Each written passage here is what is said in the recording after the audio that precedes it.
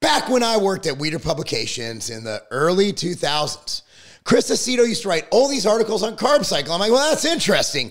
I've tried it. I've done it. It's evolved, and it means more than just what Chris Aceto does. Let's talk about carb cycling and how it might be able to work for you. Boom!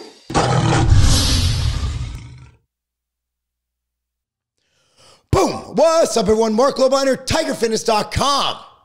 What is carb cycling? Well, it's a popular dietary strategy that's gained traction in recent years as a way to lose fat and improve your body composition. So the basic principle behind carb cycling is to alternate cycling between days of high carbohydrate and low carbohydrate. Okay? The idea is that by manipulating carbohydrate intake this way, the body will be forced to tap into stored fat for energy on the low carb days, while the high carb days will replenish glycogen stores and provide energy for intense exercise. It's basically all the beautiful nutrients and all that stuff in your muscle, right? Muscular hydration. So before we go into that, let's understand the roles that carbohydrates play in the body. So carbs are one of three macronutrients. You got carbs, protein, and fat. Provides energy for the body. When consumed, the body breaks carbohydrate, any carbohydrate, into glucose. When you take in glucose, your body's like, hey, glucose, it's there, it doesn't break it down, which is then used by the body for energy. Any glucose that is not used is stored in the liver and muscles as glycogen.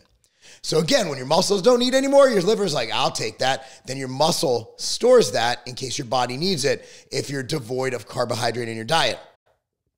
So as you know, fat loss is all about creating this caloric deficit. That means consuming fewer calories than you burn. One way to achieve this is by reducing carbohydrate intake because you have essential amino acids, which is protein, essential fats. There's no essential carbohydrate. So what I like to do is set protein at 1 to 1.5 grams of protein per pound of body weight, fat at 0.3 to 0.5 grams of fat per pound of body weight. And that way you can adjust the carbohydrates up or down, whether you want to lose fat or gain body mass or gain weight, okay?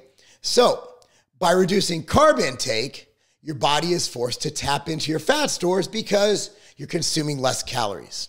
So that's where carb cycling comes into play. By alternating low carb with high carb days, the body's constantly being forced to adapt to different levels of carbohydrate intake. On the low carb days, the body will be burning stored fat for energy, while on the high carb days, the body will be replenishing glycogen stores and providing energy for intense exercise.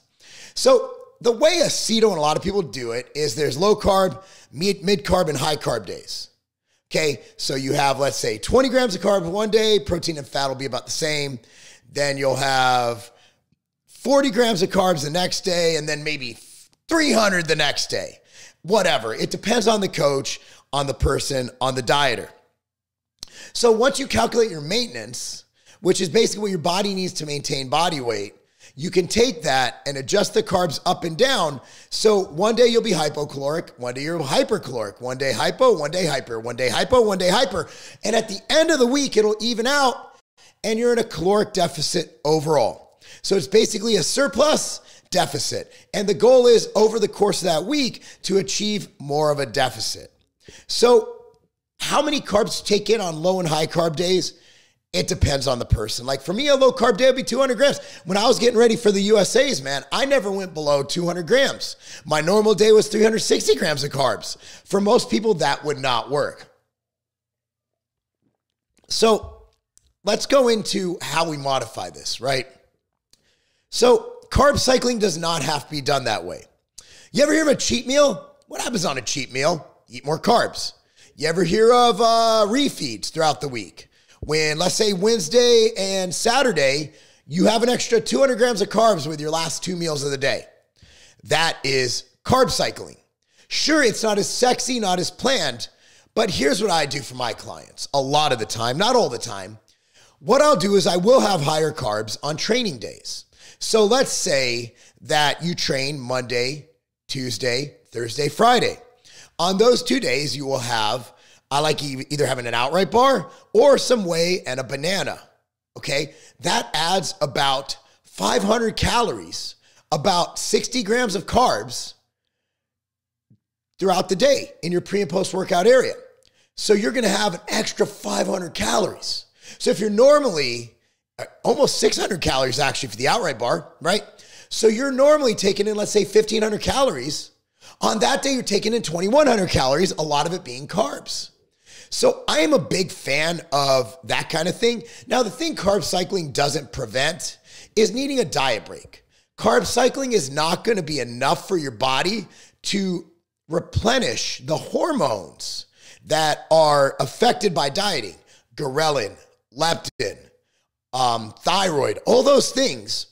To get those reset, you have to do something called a diet break. And I have videos on that. I'll do one on that in the next couple days. A diet break is essentially 5 to 7 days with your calories at or around maintenance. So you want to go, let's say your maintenance is 2,000, put it at about 2,000 to 2,200, right?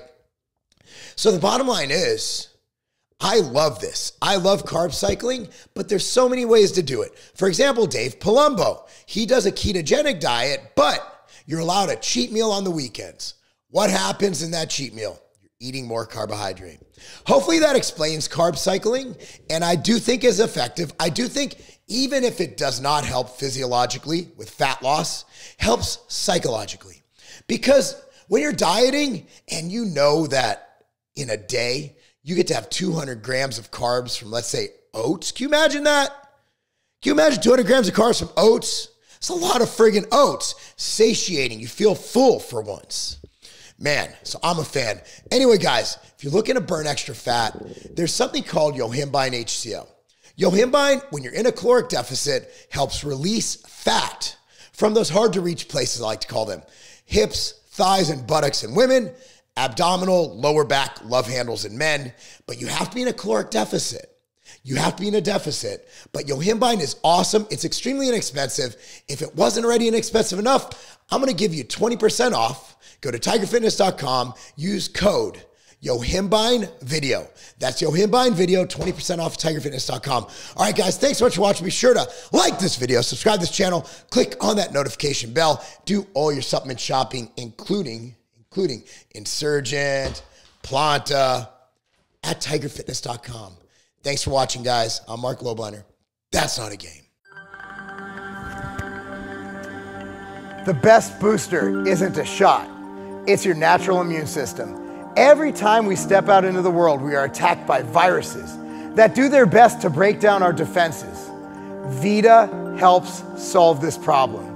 Vita contains proven antiviral replication supplements and Imulina to ensure that your body is primed to defend itself against foreign invaders. Don't go another day unprotected. Get your Vita today.